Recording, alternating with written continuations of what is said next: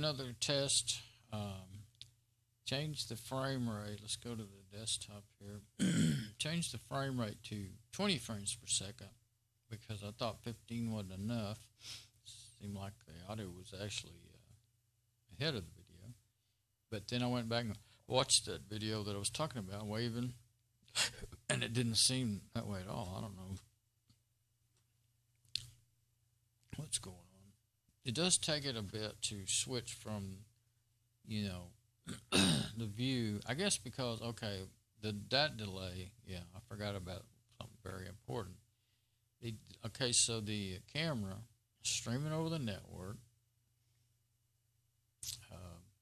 then going to the player, you know, streaming over the network. I'm picking it up on my computer through the player, and then OBS is picking it up.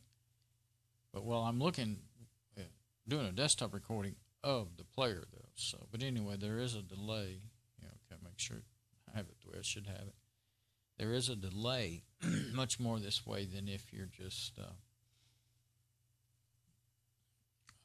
And when you switch, I noticed when I switched from OBS Studio over to the player, put it in desktop mode, switch to the player, it takes a bit. I can still see what it looked like before I went over there. You know, especially if I'm over. Well, like say I'm here. And then I switch over, you still get that screen for a bit, good long while. So, and I don't know if that, doing less frames per second will help. We'll make that less. Put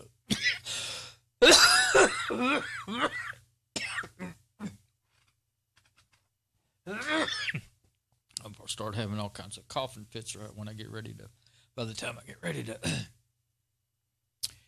Do my video, but I was thinking this was going to work better than using a phone camera, but it is, sharper. But when you turn it, when you have to stay this far back because I can't have the camera setting. If I put it over here on the desk, and it's too bad of an angle to, it just looks even worse than on the phone because of the fisheye lens on the camera. Luckily, since it's bigger. Since the image from the camera is bigger than my screen, and this app, it's weird because it fits to the width but not the up and down. So anyway, but I'm paging it up and down until I get it.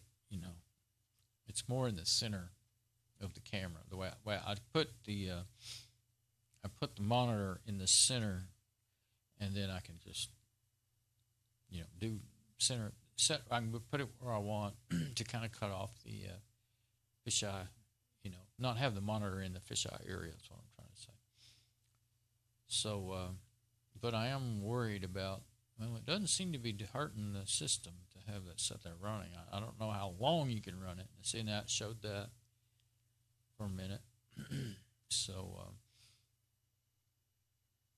it does confuse the heck out of you because the camera, yes, the camera's seeing whatever the monitor does, but the stream is only going to see what the camera sees when I'm on this player.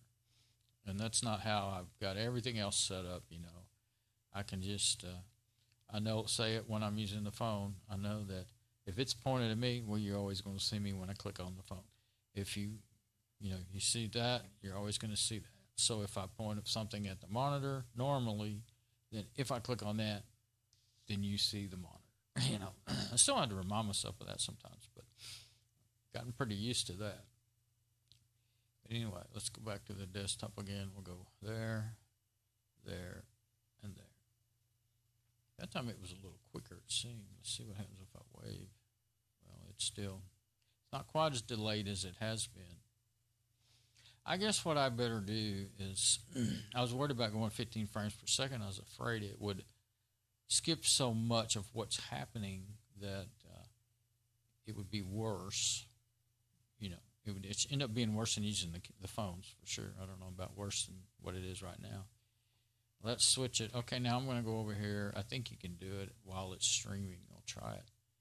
I'm going to switch it to 15 frames per second. And then I'm going to apply it. I've been doing screenshots, so I'll be able to look back. And that I don't think it requires a reboot. That's what I'm saying. Now let's see if there's a noticeable difference. I seemed like it didn't take as long for that, that other to go away. And I was up here talking, but see, I'm frozen though. But it actually seems kind of worse. It's really hard to tell. It can be, it'll get jerky. That's the main thing, I notice when there's not enough frames. The movements are jerky. But what I'm seeing is still a heck of a lot of delay. I suppose I could still do less frames and see if it works. In this case, since I'm pointing at the monitor, there's one thing I figured out is completely counterintuitive. I was using back when I think before OBS Studio even came out. I'm going to get off this screen now. Before it even came out, I was using one called Record My Desktop, Linux app. And I always called it GTK Record. There's two GUI interfaces for it. GTK, built-in GTK, and the other one's not Python. No, it's not Python. It's something else, something with a P.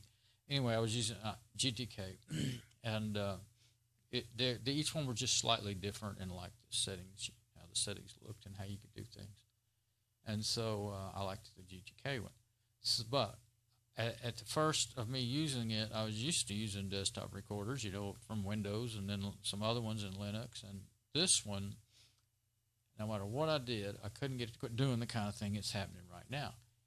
And I kept trying to, I knew I wanted, the standard frame rate in normal video was 30 frames per second. That's what it used to be, back in those days especially. And finally, anyway, it would never work. And I would go up and down, and just experimenting with it. That's what they told you to do on their page, Just keep experimenting until it works for you. Depends on your process, your system and what it can handle. And finally, somewhere I found something on their site, it said, go, and I never went this low. It said go down to, I think it was 5 frames per second, and that should work. And I never dreamed of going that low because that's backwards. It should give you a really choppy video. It should be skipping so many frames of what's actually going on. So it worked perfect with the desktop video. Now there was no camera. It's no camera, like I'm not doing a camera pointing at the desktop. It's just a desktop video. So I guess so that still doesn't make sense when you're using a camera to me. But try anything. Is what I'm learning. What I got out of that is just try anything, and see what happens if you're just stuck. So I'm gonna stop again and see what this looks like. And then maybe I will try anything. But right now I think 15's the best. Although I noticed the other camera, when you click on it to view it, it's noticeable. It can be noticeable. Sometimes it changes. So I guess it just depends on the Wi-Fi. What's going on the Wi-Fi, how much traffic, and also probably how long it's been running since its last reboot. I have it set to reboot every morning at 2 in the morning, but automatically because it's running the web server so that you can connect to it, and it's recording videos every time it sees movement, and that makes it work hard. So say if it was a windy day, it's going to record lots of videos, So it's pretty good about not just recording every movement of the trees and everything. As a matter of fact, usually every time I see one of its videos, there's something moving, like a car, a cat, a squirrel, a person, I don't see it just, sitting there recording the trees waving and stuff. So it seems to be pretty good motion detection. So anyway, that's the Ctronics cams, like the one that I've been testing here. This is one of them right here, the other new one that I haven't put up yet. But I thought I might use it to get a better video of my BIOS and stuff, of the server. But I don't know if this is going to work or not.